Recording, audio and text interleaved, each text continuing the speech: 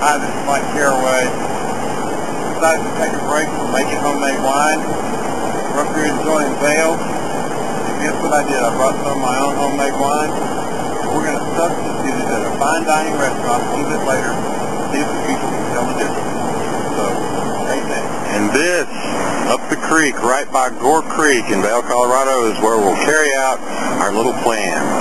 We're going to substitute a bottle of homemade wine for one of their bottles of fine dining wine. It should be a fun experience rowing it up the creek.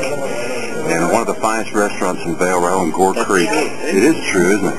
And here's where we're going to actually take a bottle of our homemade wine and substitute it for one of their $70 bottles of wine. Rowan's going to help us do that, right, Rowan? I bet as a bartender I have something to do with this. Yes, okay. Okay, this is Mike, the manager.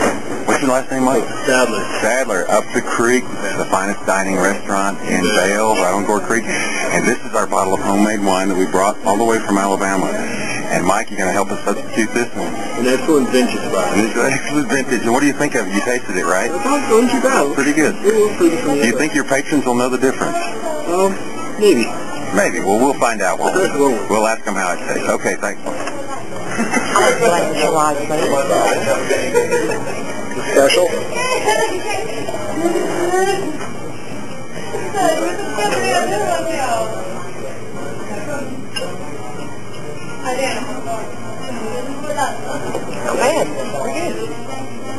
So you like that wine?